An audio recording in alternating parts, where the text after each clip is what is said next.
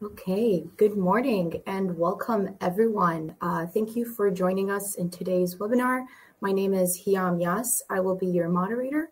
I am a freight spend manager here at Interlog Group North America, and today we are presenting to you freight spend driving down cost in a data-driven world.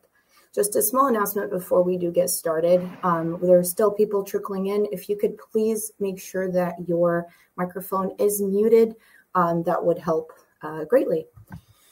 So without further ado, I would like to introduce to you who we have today. Like I said, my name is Hiam. I am your moderator.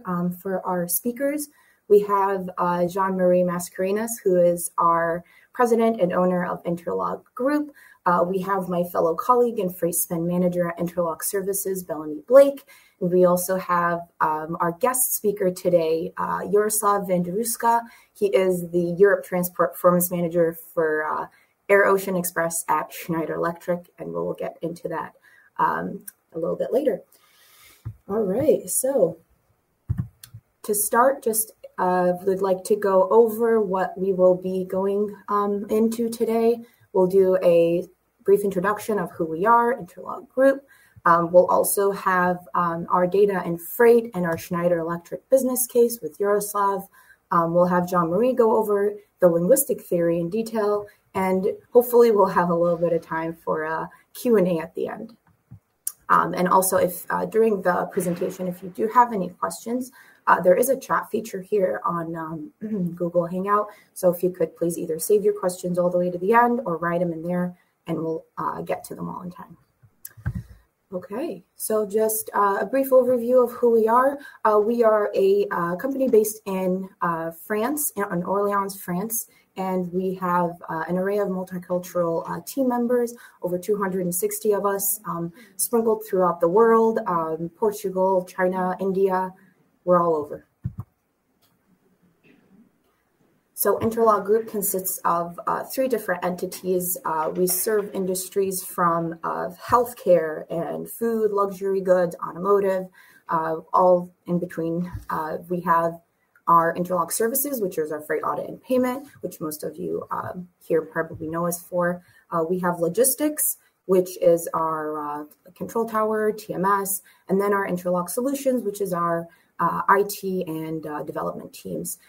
So Interlog, our goal is to analyze, synthesize, and translate your data and helping our clients make more strategic decisions in their business. And we also have over 20 years of expertise in transportation and information processing, and thus we bring you our freight spend management. So to go over our mission, I would like to hand this over to Bellamy. He is going to wrap up our mission here at Interlog Group and go ahead and bring us right into our freight data presentation. So Bellamy, go for it. All right. Well, hello, everybody. I'm super happy to be here today and honestly honored. I didn't ever expect to be in a position where I could talk to so many people and reach them and talk about data. So basically, as you can read, our mission is to provide accessible, high-quality, data-driven service. Now, if I could home in really quickly on the word accessible, because everybody has data, but really making it accessible is a key and really puts clients like ours in the control seat.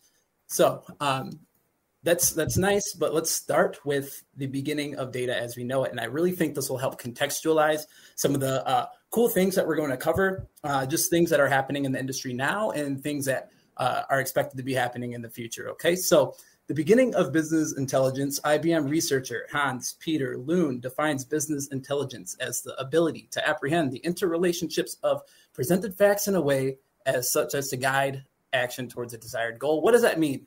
In English, I guess it just means use data to make decisions, right?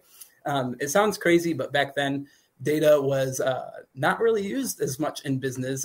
Business was done on hunches, vibes, feelings, but that's very different today. And so much so that as early as 1965, the US government decided that they would store all business and personal tax returns, a great boon to probably one of the world's most successful businesses, the IRS.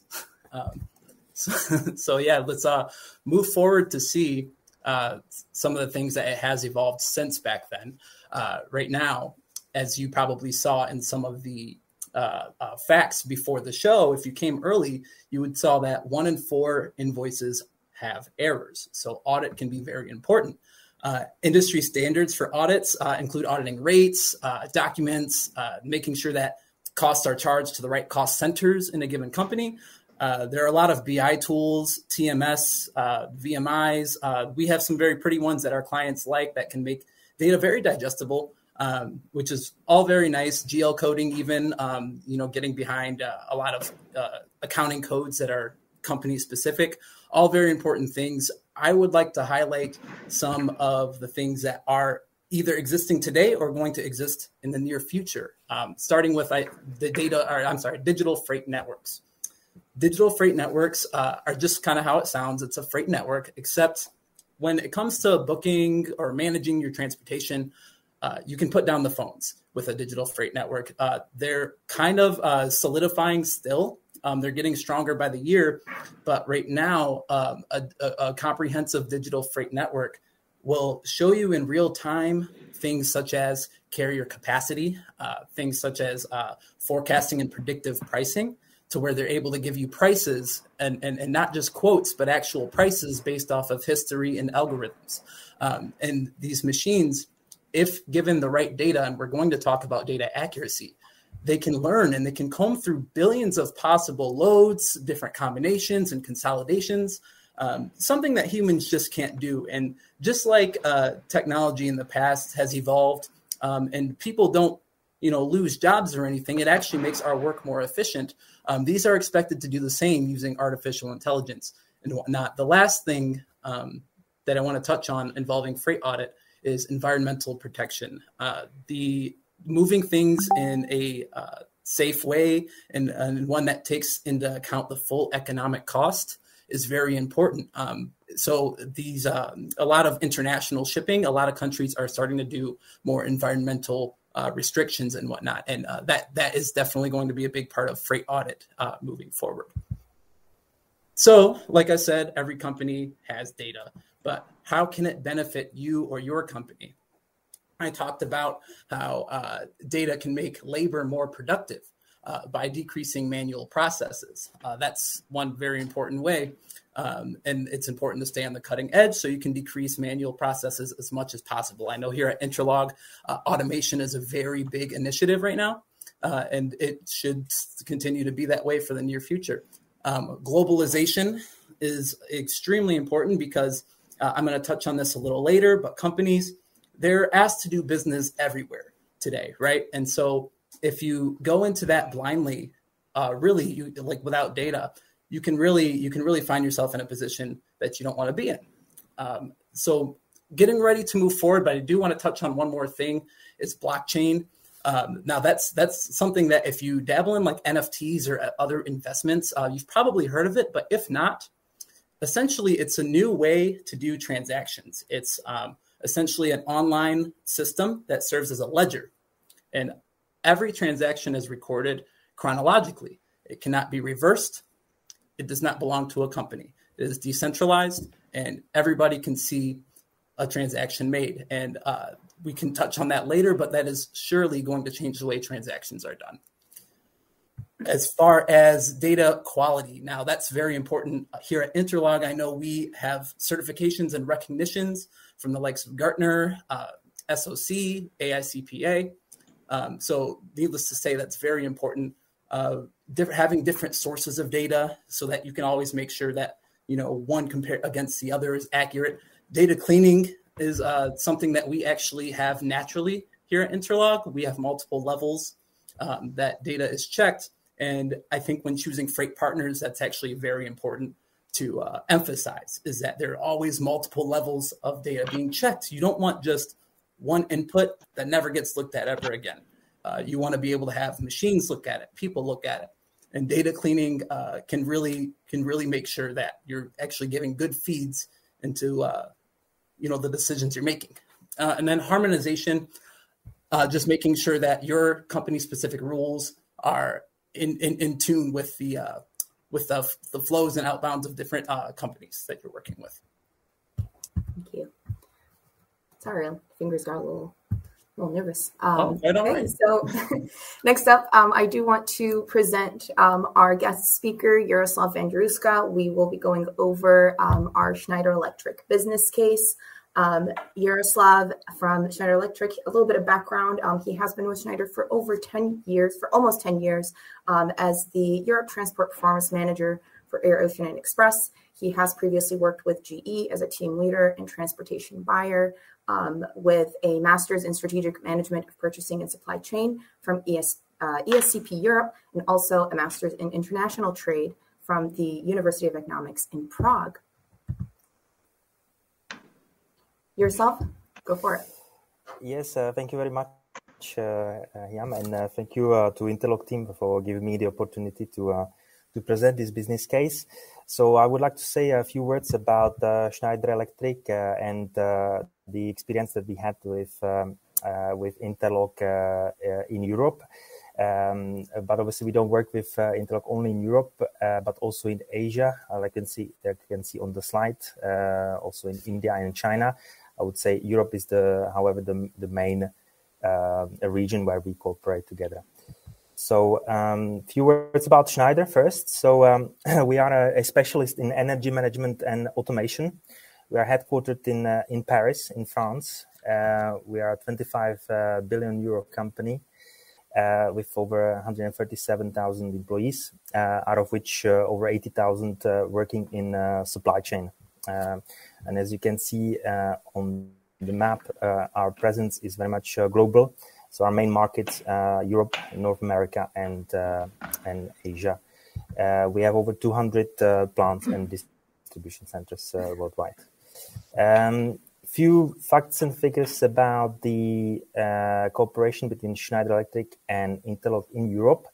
So we have in total 12 Schneider Electric sites onboarded on Interlog, located in 7 different countries. So we work together in France, but also in the UK, Spain, Italy, Germany, Netherlands, and Sweden.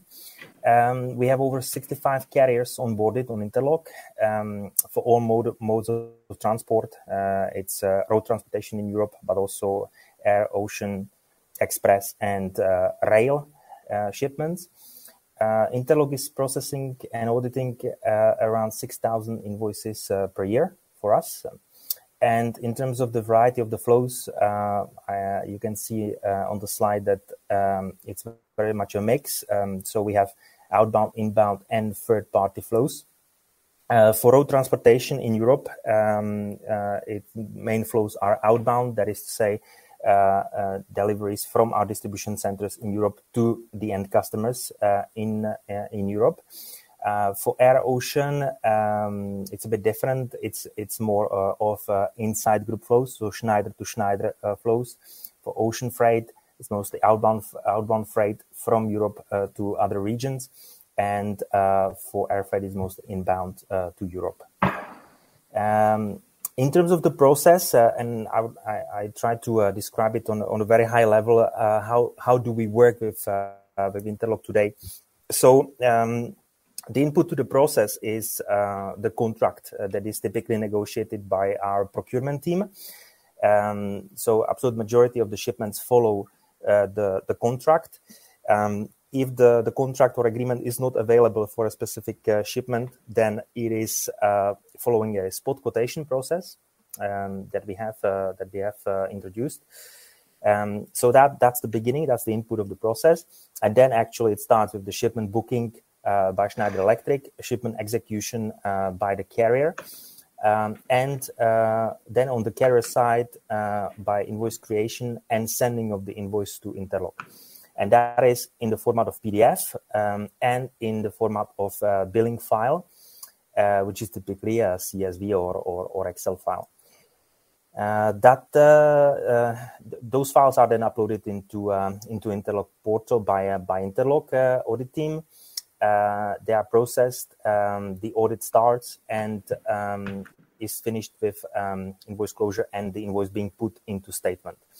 What I want to highlight is also there are 2 supporting processes during the audit. One is related to the queries that could be directed to the carrier itself. For example, in case of rate discrepancy, overbilling, and issues like that. But it could be also Schneider Electric that will be asked by Interlog to approve extra costs, for example. So it's really a cooperation of all the three parties, and it's not just Interlog, it's Interlog, Schneider, and the carrier. So if I want to summarize the experience that we've had with Interlog in Europe, I would say it has brought the invoice control to a standard level across the sites that have been onboarded, and it has also given us a possibility to have the invoiced shipment data available through the Interlog web portal. So at any moment we can go in and download the data ourselves, including all the transport manager data.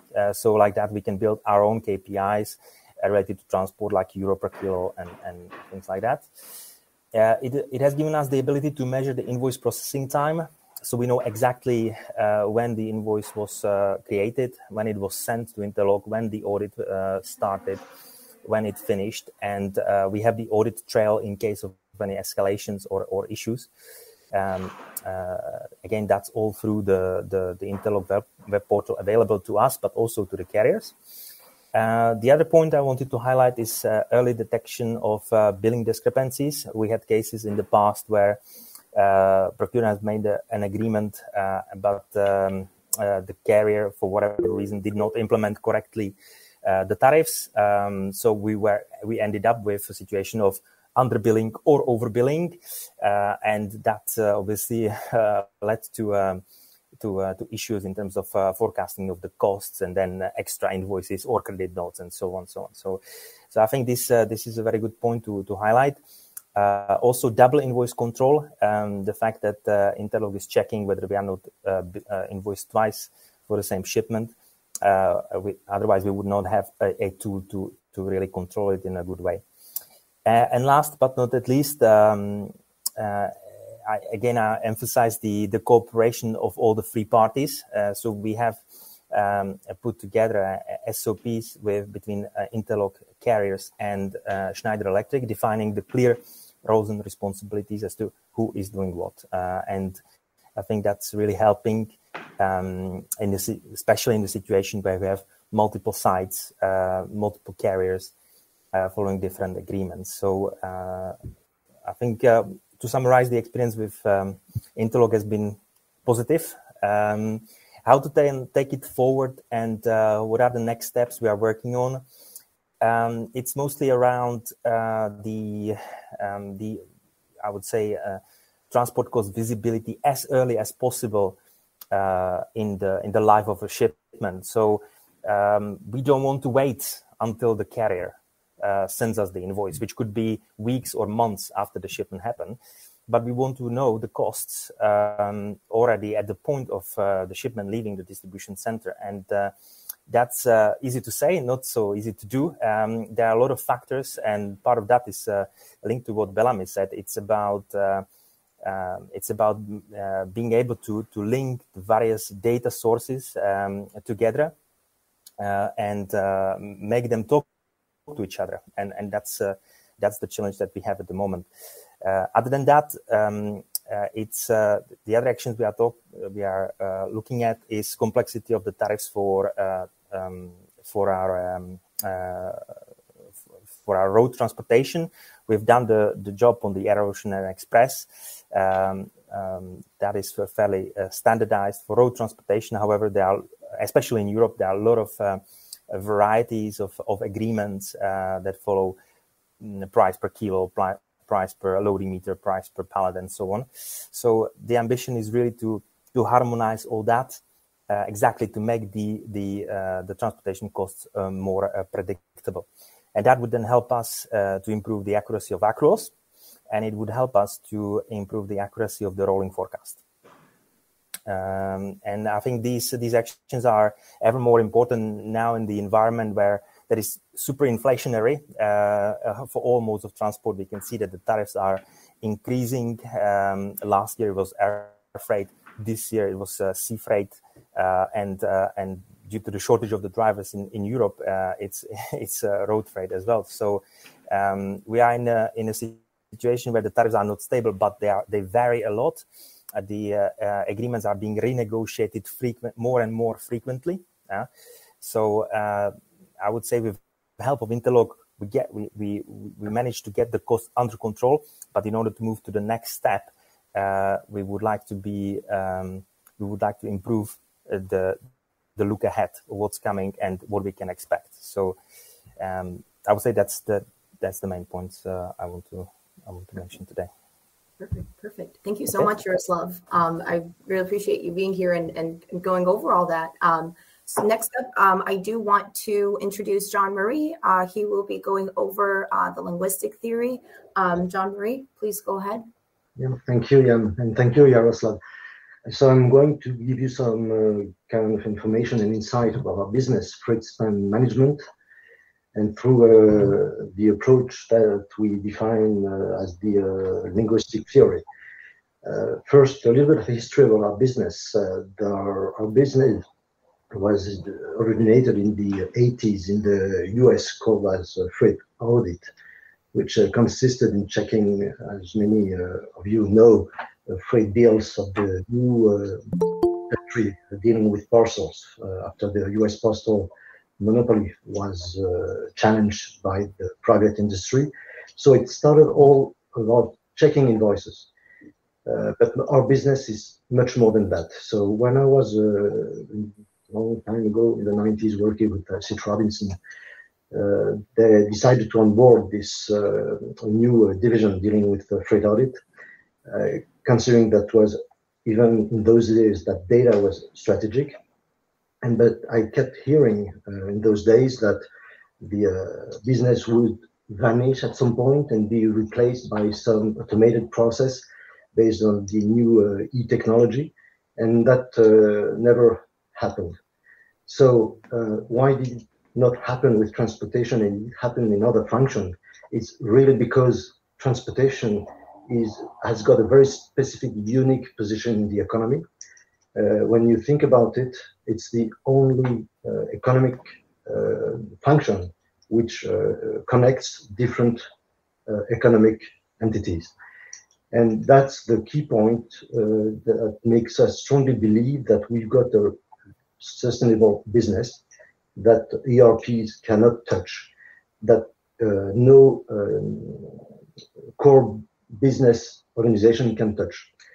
One of the consequences, and we can move to the next slide, is I control them. Sorry, I don't think so.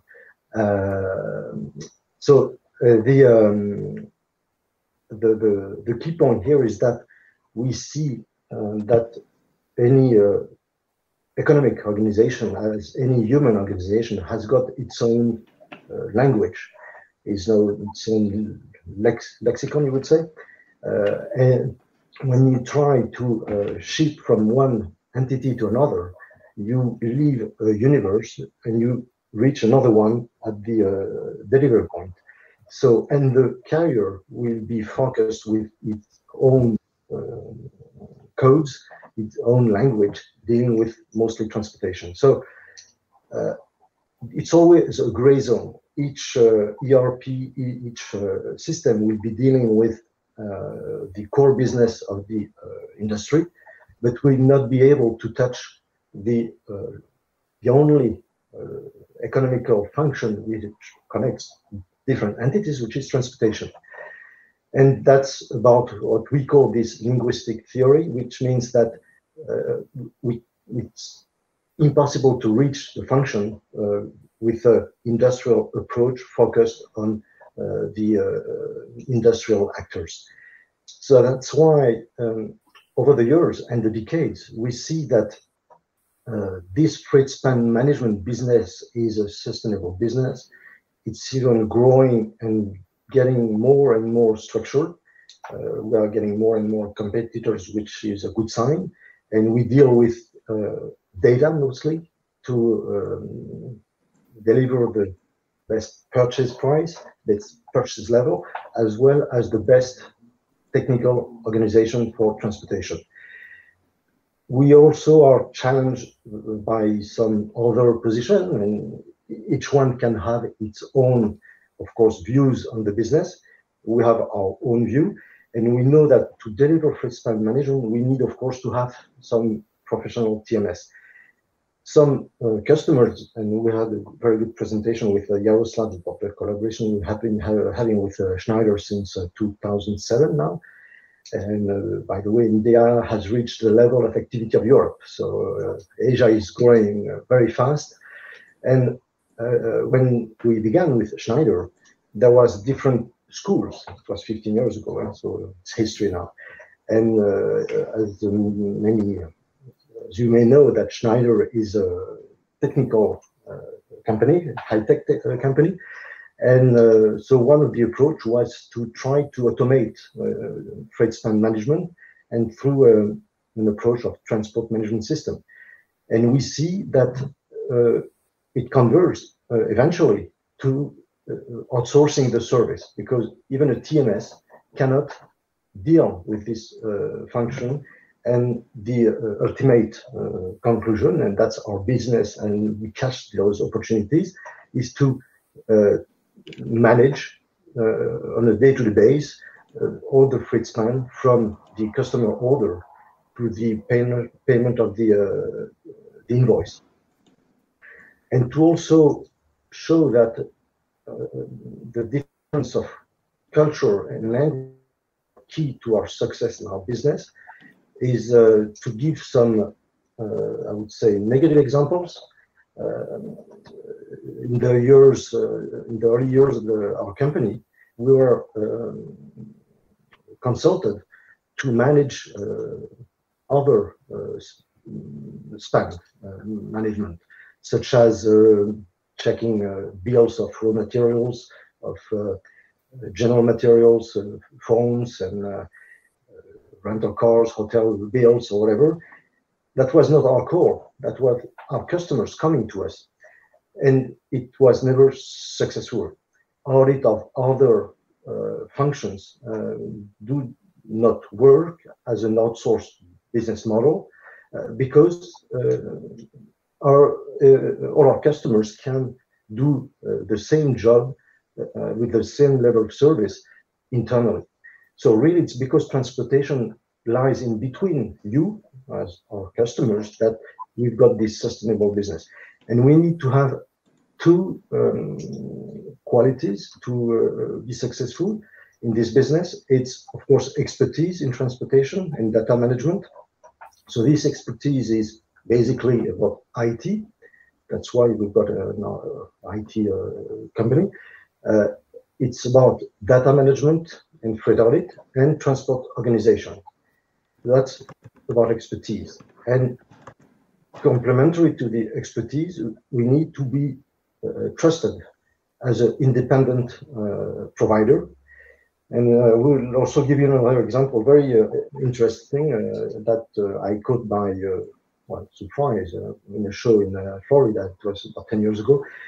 It was a show where there was nothing much to see, so I could hang around. And I met a company who was doing the exact same work as we were doing, checking freight bills, ensuring that everything was right for the freight span invoicing on the carrier side. And I will not name the company, but and so we said, well, both of us are doing the same, exactly the same business. They are checking and making sure that the bills are properly produced. And on the other hand, we receive the bills and we check everything again. And why? Because it's a matter of independence and trust.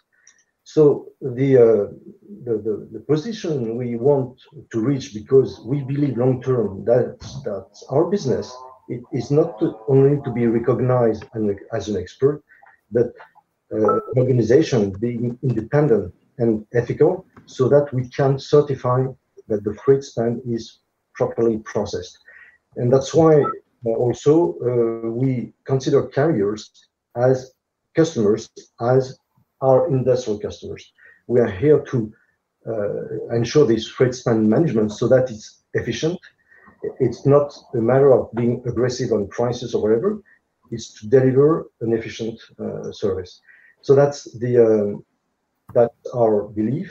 Now we've got several categories of customers in our company with different views. I spoke about Schneider 15 years ago, sharing a TMS vision with outsource service vision. We also have some customers who are valuing more freight audit and less data visibility. So of course we welcome all customers who are seeing their interest in part of the global business as we are trying to approach. But of course, we also see long term that progressively this function will, our customers will buy the whole band of freight span management. So that's what I wanted basically to share with you today about this business of freight span management, which have been kind of questioned over the years and since the 80s and 90s, and that we see today becoming matured and on a global scale. So here this slide is summarizing how it starts usually by attracting customers, and how the market started 30 years ago about checking meals. Then the next step, of course, is to extract the data, and the ultimate position is to produce value with the data, and that's basically what we aim to deliver to our customers. Thank you. Thank you so much, Jean-Marie. Okay, I think that pretty much brings us towards the summary. We are not done yet. I know we have some questions I saw come up, and we also have some questions from beforehand, but just to quickly go over our summary and what everything that was talked about today. We had our Bellamy going over our freight audit evolution, benefits, and the quality of our data, and how we use that data on a global scale, which is where we brought in Jaroslav and his business case with Schneider Electric, and how data has helped him, through Interlog, data has helped him control the cost for Schneider, and just pretty much house all the data in one area so you can have a better view of it.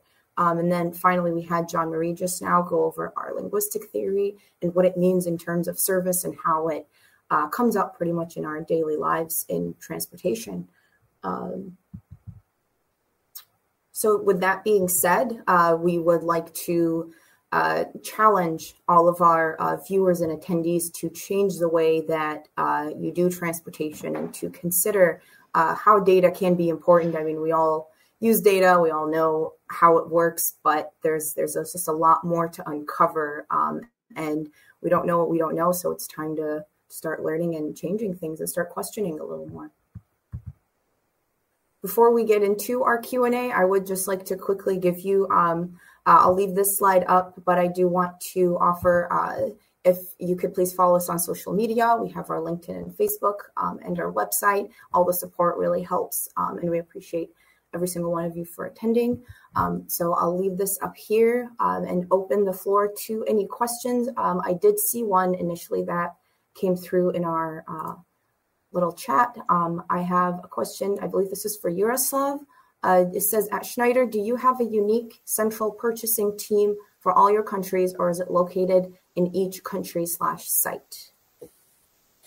Yes, thank you for the question. The answer is yes, the purchasing function is verticalized in our organization and depends on the mode of transport. So the international flows, that is to say air and ocean, are negotiated at the corporate level globally. And for road transportation and road agreements in Europe, we have a Europe team looking after this region. Perfect. Thank you. Let's see. I have another question that was asked earlier during the registration. It says, how do you choose your data analytics tools? and I'll open that to either Bellamy or Jean-Marie if you would like to chime in. How do you choose your data analytics tools?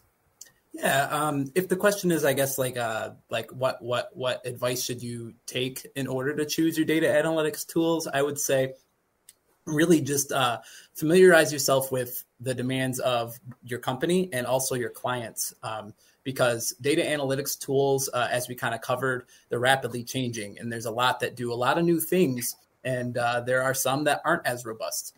And with data analytics, I would say, if you want a more DIY approach, you should know that. You should know if you want to just be able to go onto a dashboard and do everything yourself, or do you want something that's a little more, perhaps predictive, like it'll send you a report set you might not even know you need. That's also very important too. And I'd say just always stay well researched so that you know if there's something better that exists, and if so, are your freight partners aware of them? Are they making sure that they're knowledgeable about the market? So I'd say that's the advice I'd give to anybody looking to find a data analytics tool.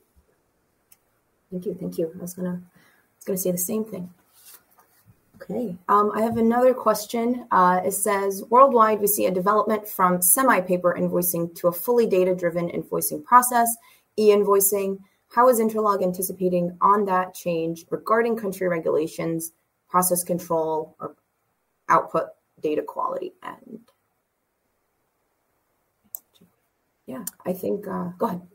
Oh, okay. Yeah. I would say we're already ahead of that curve. Our preferred methods of receiving invoices happen to be EDI, but we stay flexible because, as you kind of pointed out, it's still developing, right? Like a lot of paper invoicing can certainly still happen, especially here in the US. There's a lot of small carriers with competitive pricing that people might want to book, and they don't do e-invoicing.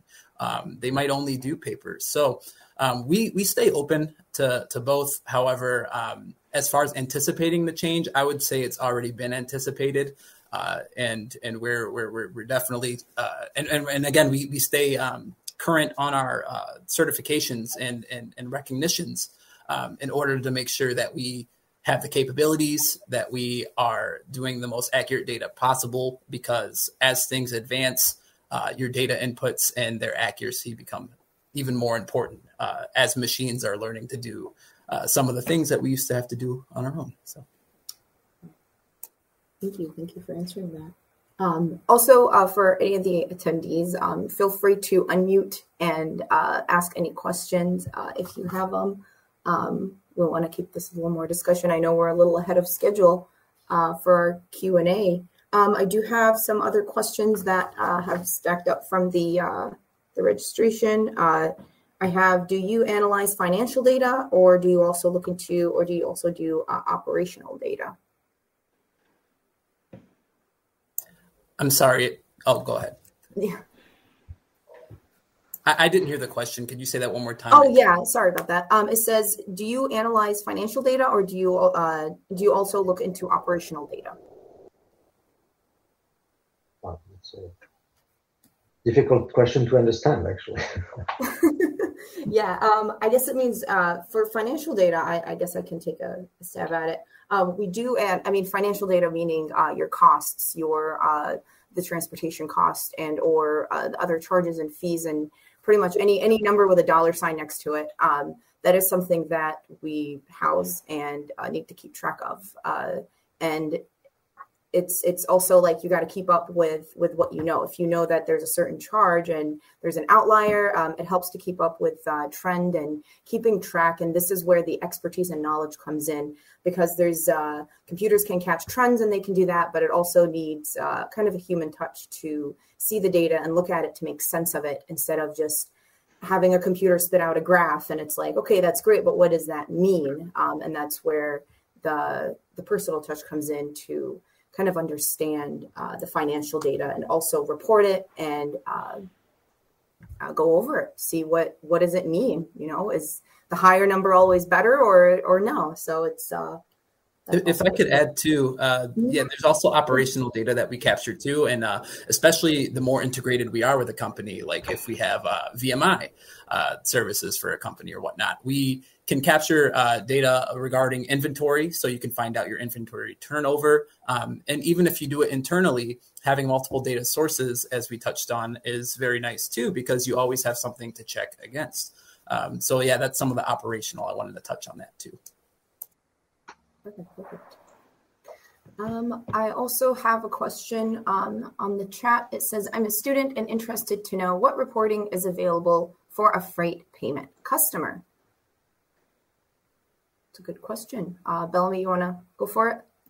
I see John Marie's unmuted. I don't know if... him for a second.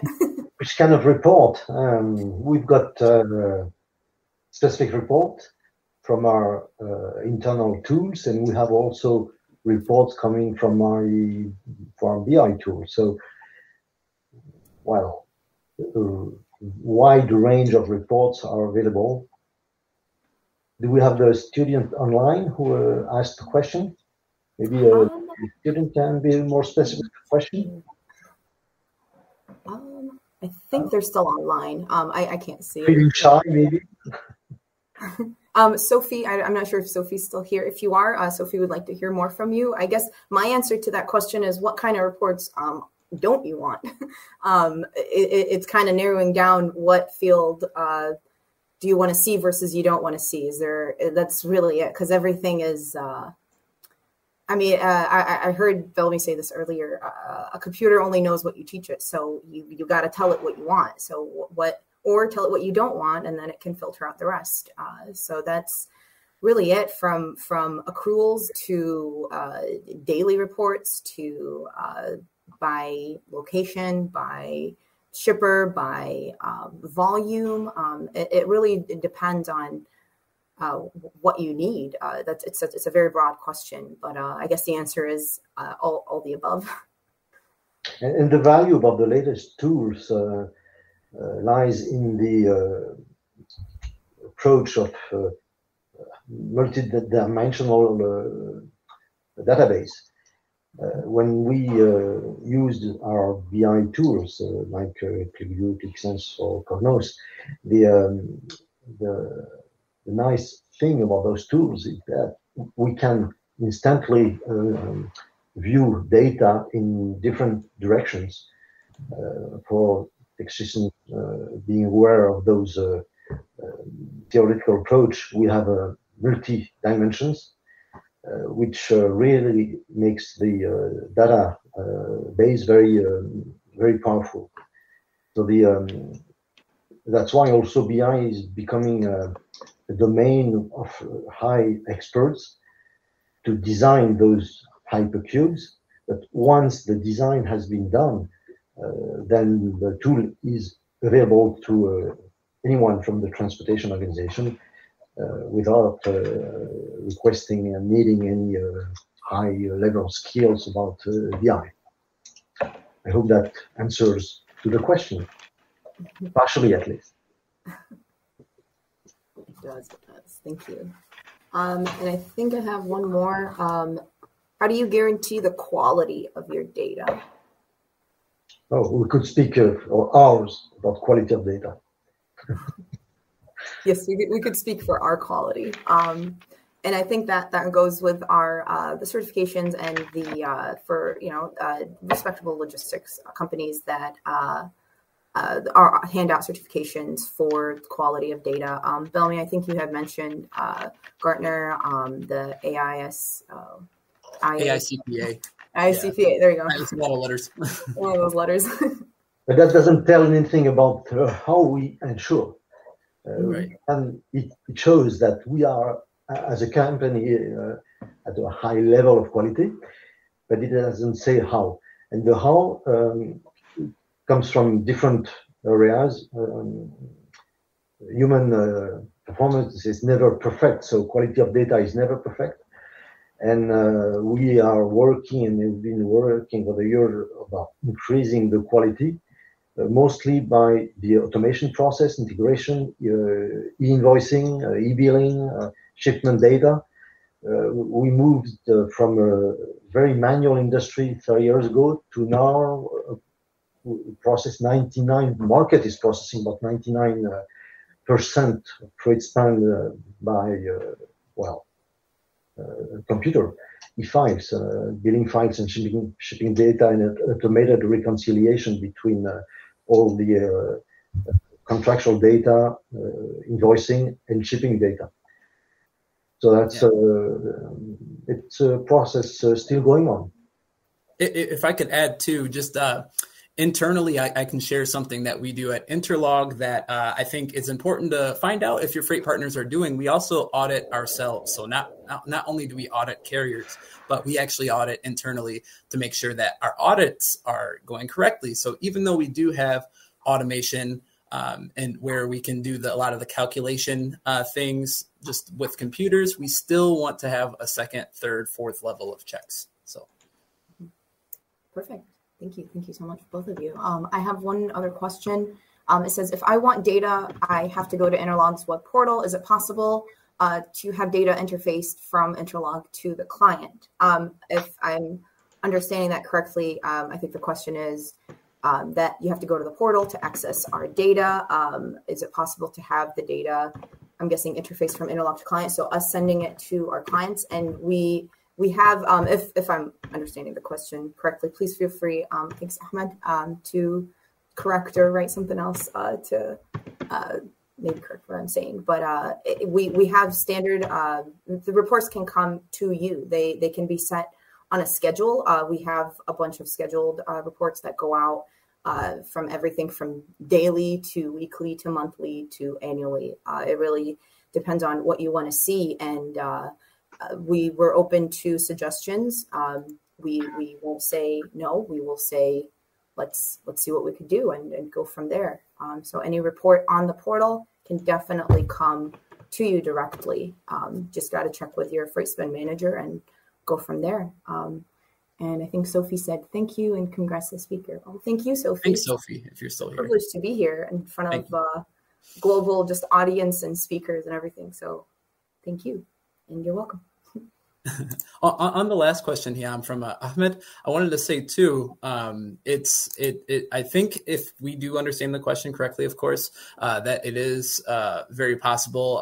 In what way, it depends, but I think that's also why John Marie and partners started Interlog Solutions and just the IT wing of the company, so that in case we did have a client that did specifically want to have something interfaced in a way that is unique and tailored to that client, it's more than possible, even if it doesn't exist already. Mm-hmm.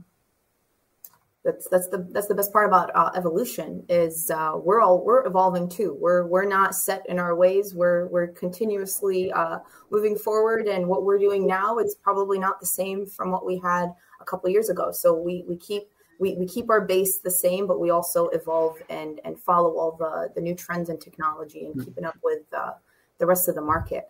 So I guess that's the best part about that is it's always changing and we're always adapting. Okay, well, that's good to hear. This is Ahmed, actually. The problem that I'm running to in these days is we have a lot of data. We have about 9 or 10 locations that are all running through Interlog. And when I want to download data to do some analysis or to process it in our own BI tool, it's quite difficult to do to get such a large amount of data. So I was always thinking, why can't be interfaced to us and we can directly upload it and process it in our BI tool? Right. No, that's a very good suggestion. I feel like we can definitely take any type of data and present it in a different way. We can definitely touch on that more. As far as having an interface, it seems like something that would have to be addressed a little more intimately. But as far as is it possible? Yeah, we do have the IT wing and the capabilities. Again, I'm not looking at it. So I don't want to, write a check that someone else has to cash, but, we should be able to work on that if you address it with freight spend manager or. We're working on it with Ludovic. Yeah, exactly. Well, you're in very good hands then. Yeah. Okay, then I will address it to Ludovic and see what the possibilities are, because it would help us a lot and make our processes quite easier. Oh, absolutely. See, these are the kind of suggestions that we should had more of, you know, just keep telling us how to improve and how to evolve, and that's how we keep going. Yeah, no, thank you very much. For sure, thank you too. Of course. Okay, let me see if I have any questions. I do. That actually brings me into another question, and it could possibly be one of the last, depending on how long it takes to answer. But it says, do you keep historical data available to your own clients? And it says, clients are looking to, yeah. So how long do we keep historical data? Jean-Marie, is it 10 years? How long do we keep it? I know it's... usually contractually it's 3 years. 3, yes. Yes. But we have... 3 years. But we also house historical data. So if there's any historical data that the said client would like for us to house and use for trends and or any forecasting measures, then definitely historical data can go back as long as the company wishes. But yeah, do you have any other questions? Or sorry, Bellamy, were you going to add something? Oh, no. I was didn't mean to unmute it. That's how I know. Okay. Yeah. So if we have any other questions from our audience, feel free to type them out, or go ahead and just please speak freely. We'd like this to just be an open conversation. Let me see if I have any more questions from our registration. I actually wanted to, I was surprised not to hear anything on blockchain, because I found I found the concept a few months ago when I learned about it. I found it kind of, well, one, interesting, but a little confusing. So if there were no other questions, did you have any more? I was going to maybe fill some of the time. I would like you to, I think me and you, we really wanted you to go into a little bit of blockchain. We didn't have a lot of time when you were doing yours. So yeah, please go for it. Yeah, the only reason I really want to touch on this, and I think it's relevant to data and transport and perhaps even driving down costs, is because it's really just a new way we've never really had in order to do transactions. If in case anyone's new, I guess I'll repeat it, but I'm sure those who are here do remember when I said blockchain is a ledger. It's a ledger that does not belong to a company. It is for the world to see, for all users, and it is permanent, so that transactions cannot be reversed, details cannot be changed. How can that affect freight?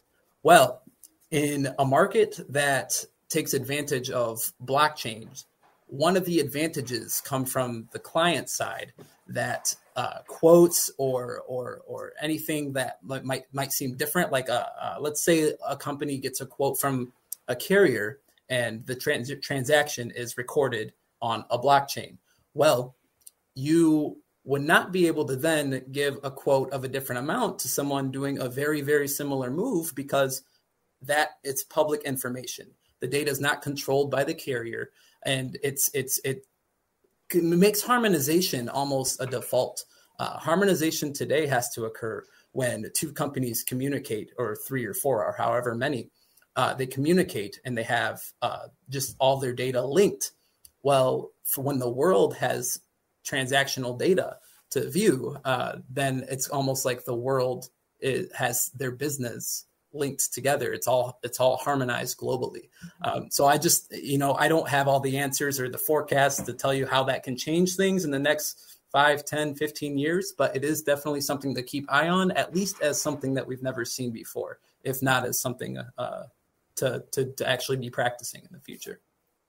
Perfect. Well, thank you so much, Bellamy. I think we're going to just about wrap it up here. I want to thank everyone for attending. Please note that we do have another webinar on November 9th. So look forward to seeing any invitations in your mailbox. And we would definitely appreciate attending and all the support. Hit us up on the social medias that we have on our next slide right here. Perfect. And just thank you again for all of our speakers, Jean-Marie, Jaroslav, Bellamy, and yours truly. My name is Hiam Yas. And thank you so much for attending. And we will see you all soon. Thank you. And everyone who emailed, thank you for the questions too. Yes, thank you very much for the questions. All right. Take care, everyone. Take care.